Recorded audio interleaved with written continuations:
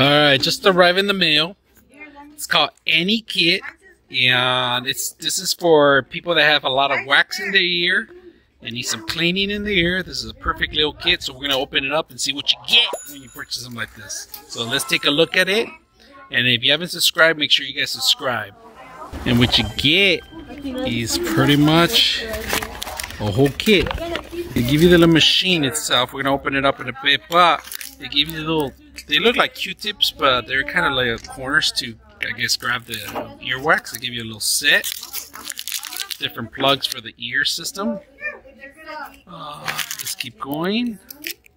Then, these are actually self-sealing.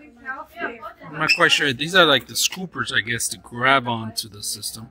And they give you the Anykit instructions. They give you the USB. This is a USB that you're going to need to plug in to monitor it. It's a camera, and then some sanitizing kits too. So you can see it, the USB 3.0. Put it in there. And let's put all that thing back. This is the kit itself. It's a little small little camera. You guys can see it. It's a little tiny camera. We're going to plug it into a USB so you can see it. Of course, USB is a little, two types of USB, if you guys can see it. There's a micro USB and a regular USB on one. I've never seen a two combo, but this is pretty cool. Let's check it out. Alright, so this thing is for a receiver for the actual Android phone, if you guys can see it here. And the software you're gonna need on an actual viewer. I'm downloading OBS on the system because it does pick up any camera on it.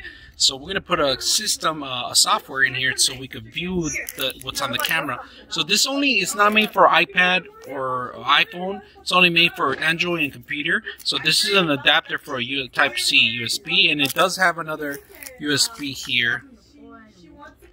But this is a micro USB, if you guys can see it. So let's go ahead and do the USB. We're going to put the adapter on it and put it on this phone here that you're looking at. I want to see what we can see. Alright, we're going to take a look at the keyboard. See how dirty it is in between the keys. And this is how the camera captures everything. I do have the LED light. It's outdoors. I'm trying to capture some of the stuff between the keyboard. And now we're going to see if we could go zoom in and zoom out. As soon as you get closer, that's when you actually see the camera working.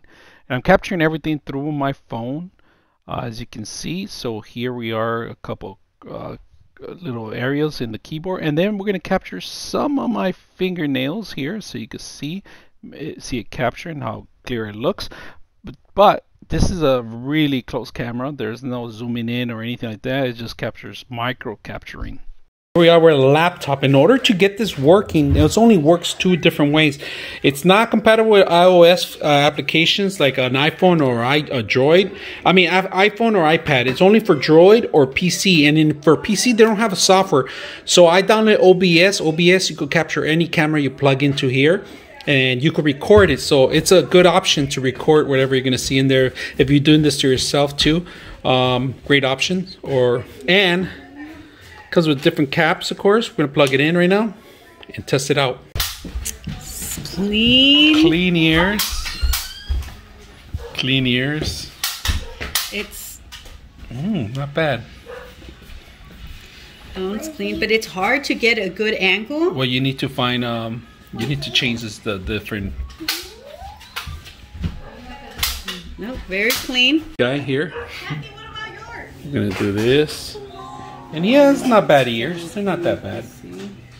Oh, look, mucus there, but it's nasty. But the other one looks like roaches inside. Yep. Imagine what's wrong with the roach. Disgusting. Oh, that is nasty. Alright, so these are little scoopers to grab any of the earwax. They give you 1, 2, 3, 4 of them.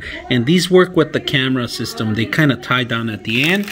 These are all different little lenses. So, I mean, covers, protect the cover for the actual camera.